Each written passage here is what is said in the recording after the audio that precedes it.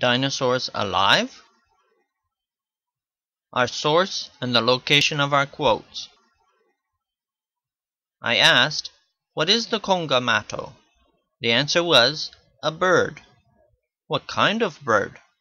"Oh well, it isn't a bird really. It is more like a lizard with membranous wings like a bat."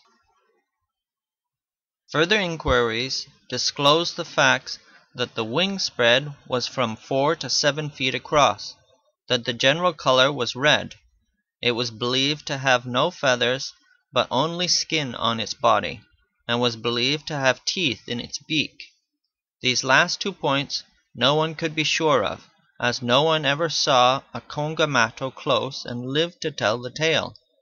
I sent for 2 books which I had at my house, containing pictures of pterodactyls, and every native present immediately and unhesitatingly picked it out and identified it as a Congamato.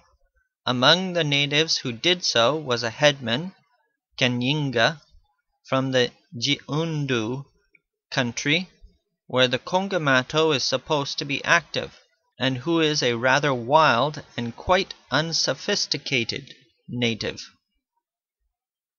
The natives assert that this flying reptile still exists, and whether this be so or no, it seems to me that there is presumptive evidence that it has existed within memory of man, within comparatively recent days.